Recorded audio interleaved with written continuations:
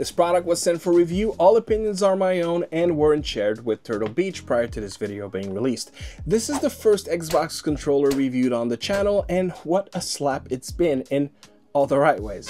But let me preface it with the fact that this controller is extra and I love it. Turtle Beach does many things not seen prior in a gamepad and will address it all, but it's also important to come from the perspective that it is an elite controller, and as such it sits in that higher end game controller market. In the box is the carry case, very nice, very premium. It has a hole to charge while in the case. The top layer has a zipper pouch to store the dongle and cap sleeves. Then attached to the controller with magnets is its charging dock. Let's quickly go over accessories. You have two pairs of cap sleeves, one concave with 4 dots, the other slightly convex, almost flat actually, with textured dots all over. I'm not a fan of the first one. The rubber is very soft, very slippery. The other is as well, but the texture dot gives it more grip. With that said, the original sticks are great, so personally I don't use those caps, but maybe you will. They're standard as well, so they fit on a series controller or just any other sticks that are standard to mid-sized. The dongle, it allows you to connect to the Xbox and PC, so why would you use the dongle rather than connecting on Bluetooth? The pulling rate. As it stands, this controller has double the pulling rate that you find on the standard Xbox controller market, which is 125 Hz rather than the Elite 250 Hz. This controller has the latter, but only if wired or using the dongle. If you play using Bluetooth, you are capped at 125 Hz, and for the record, that is not on Turtle Beach. This currently is a technology limitation of Bluetooth. Most people wouldn't feel a difference, but so you know, you'll get the most using it out of the dongle and wired. And last is the dock, and what a fantastic one it is. As we mentioned, it uses magnets to make sure your connection is sound, but it also has a space dedicated to the dongle itself. In short, plug the dock to your PC, insert the dongle into your dock, and so the dock will act as your 2.4 GHz antenna. Overall, the accessories provided with this product are top tier and great additions to what an elite experience should feel like. All right, let's move to the star of the show, the Stealth Ultra. I gotta say, guys, this controller is not photogenic. When I originally saw it, I thought the design made it look cheap. I couldn't have been more wrong.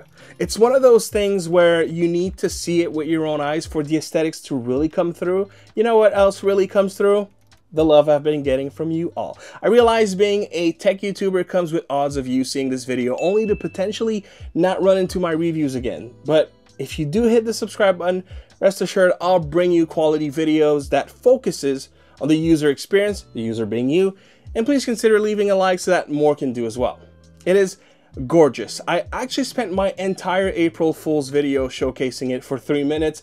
That and trying to make you laugh, of course. The middle bottom section looks metallic, very gunmetal-like, and the little triangle on the grip are actually textured. Not a lot, but enough that you feel a sensory difference. They're also contoured by nice RGB, whereas the rest is a matte, rigid plastic. The D-pad, shoulders, and triggers, and the 4 programmable paddles in the back are plastic. They do a fine job at mimicking brushed metal. You have a 3.5mm jack at the bottom, a USB-C up top, and hair trigger switches for both LT and RT. In case you're not familiar, what this does is remove the travel distance of your triggers and have them go from 0 to 100% on actuation, eliminating the gradation that analog triggers usually have. This is popularized mainly for shooters such as COD, Fortnite, Apex, and the likes. This way you can have your analog for racing games and hair triggers when you prefer quick action solutions. So let's talk about the buttons, and first is the D-pad. This is the best D-pad I've ever experienced on a controller. If it is important for you, I don't know that it justifies the asking price alone, but I'd be hard-pressed to find something as smooth, responsive, and easy to glide on. It's phenomenal, and yes, Microsoft does a great one for sure, but this is beyond. The sticks are Hall sensor, so extremely low risks of drift, magnet-based rather than potentiometer, so it also means lower dead zone if you prefer, and you can, which we'll address during the software portion. Every other input buttons are on micro switches, so that's the ABXY, the paddles, and the shoulders. They do feel great and offer responsive and quick to actuate solutions overall, so competitive gamers often prefer them. Having reviewed more and more controllers with them lately, I'm starting to really appreciate microswitches. I'd still favor membrane, but I'm slowly starting to feel like I'm equally okay with both. Starting, I said, just... And the rest, which are function buttons such as select, start, capture, home, are tactile switches. Talking about function buttons, you may have seen one you do not recognize, that little plus sign at the bottom. This button unleashes the operating system, you heard me right, of the controller. Now, everything you can do on the PC software solution, you can do here. Effectively, if you are solely an Xbox player, that same app is available as well. There is also an iOS and Android companion app, but it's mostly good for profile switching. Back to the plus, as you hit it, the little screen sitting over the home button shows you a UI that you can navigate using the controller. As to not dedicate the entire video showing you what is a rather extremely intuitive and highly reliable software solution, I'll tell you all the things that it can do in the gamepad OS. If you are using the controller Zack, which blows anything else I've ever seen on a controller, by the way, you can do the following: adjust in-game mic audio mixer, mute mic input, change equalizer values, equalizer, yes. As well, you can map your paddles, address the vibration, address the RGB's brightness, effects, and colors, change the anti-drift stick's curvature, put yourself in pairing mode, read your Xbox messages through their proprietary social app, save and quickly change from 10 profiles, address the gamepad screen like timeout, brightness, etc. Change the power mode such as echo, full balance for better battery management. And even after this extensive list, I still skipped a few. It is impressive because not only do you have a lot of feature, it's all laid out in a way that it is so simple to operate. It would almost be an insult to call this thing feature rich. It is beyond. It redefines just how much a controller can do. Actually, I want to challenge you. Let me know in the comment box of one feature I have not listed that you wish was part of this onboard OS they got going. The last for us to talk about is the battery. Turtle Beach claims up to 30 hours on a full charge, but that'll depend on the settings and the modes. I wasn't able to kill it in a 5-hour session that I had with all the bells and whistles fully utilized, but either way, as long as you keep this thing docked, I don't think you'll ever kill it in a one seating. The other aspect, and one that I wouldn't say I'm disappointed, I'm not, but if there is one feature that feels a little less premium, it is the rumble. Much like a series controller, both the grips and the triggers do have motors, which you can all independently adjust in the settings. The vibrations are for the most part good. Better than most, but you have a few third-party solutions I'd rank higher. The unfortunate part is that while the rumble itself is shaky enough and pretty on par with the series controller, it is also noisier.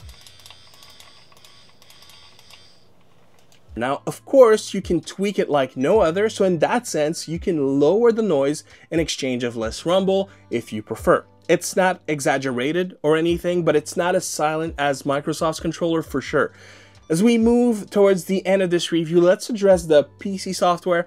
It is for the most part, just like the one embedded in the gamepad, extremely easy to use and navigate. The one issue I have is one that very few will encounter.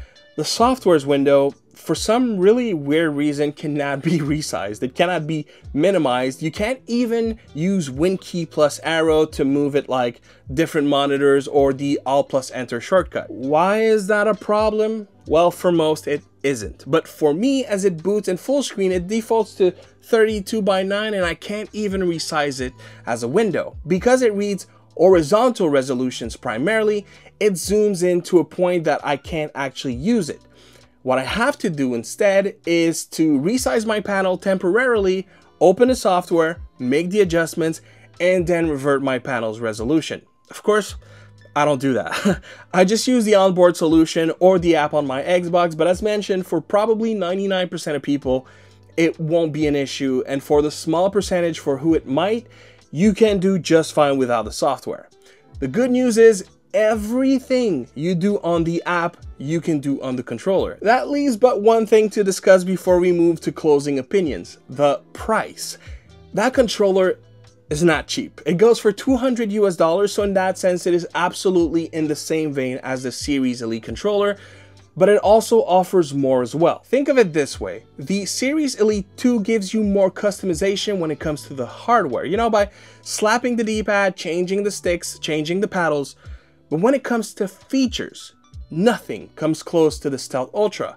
To give you an idea, the 3.5mm jack even has a superhuman hearing mode, which will amplify footsteps in games to give you that competitive edge. I tried and it works. Like, that equalizer is not there for show, it's there to get business done. And with that, reviewing this controller was a shock, because there are without a doubt things I've seen that I will either never see again, or I will hope that I do, because it's amazing. That's not to say that this is the controller I'd recommend to everybody. I wouldn't. It's quite expensive, and don't get me wrong, it's amazing, but there are products that achieve 80% of what this does for 50% of the price. Although, none of these controllers will work on your Series S or Series X, which brings me to this reflection. If you are looking for the best controller for your Xbox console, don't look any further. This is it. The Hall sensor sticks alone are such a game changer in everyone's hands, but in capable ones, it's also a competitive edge. That's how good Hall sensor sticks can be when they are calibrated, and guess what? You can calibrate them using the tools Turtle Beach provides with it.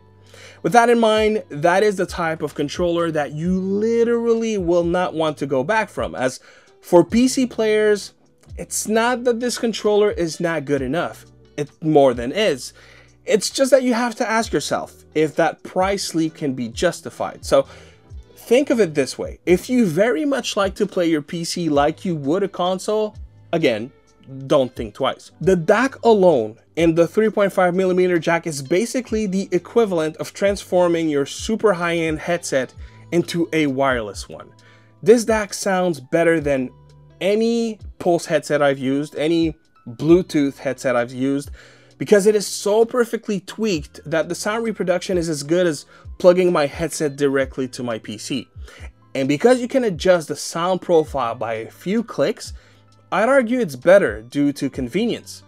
If you use such a feature, you know that this is not the experience we get on a Series controller or on a DualSense Edge included. Those 3.5mm jack do the job, sure, but they don't give you as rich an experience. This does. And it throws an EQ on top of that. Let's not forget, you have increased polling rate. Now that part you already have superior on PC, to be perfectly honest, but you're still seeing a benefit versus most non-elite controllers. Actually, I'm working on a video that will pit 20 controllers and their polling rates, and believe me, you could never have expected the results you'll see in that video. And so this is it, guys. There's one last thing. We talk about controllers from all corners of the world, but there is one thing too easy to forget. And it is that I read countless of you guys in the comments letting me know you had issues getting customer service from XYZ company, that you reached out and they never reached back.